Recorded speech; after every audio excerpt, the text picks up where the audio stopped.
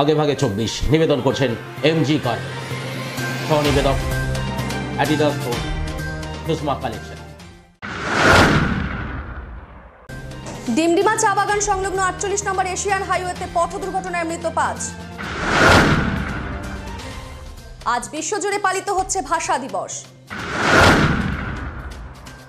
কালচিনি ডলসিং পাড়ার অগ্নিকাণ্ডের ঘটনায় ছড়ালো চাঞ্চল্য। যাদবপুরে জয়, দিনহাটা শহরে উচ্ছ্বাস এসএফআই কর্মী সমর্থকদের। চিতাবাঘের আক্রমণে গুরুতর আহত 3 চা শ্রমিক। জন্ম শংসাপত্র পেলেন মেখলিগঞ্জের ভোটবাড়ি অঞ্চলে বসবাসকারী সাবেক ছিটমহলবাসীরা।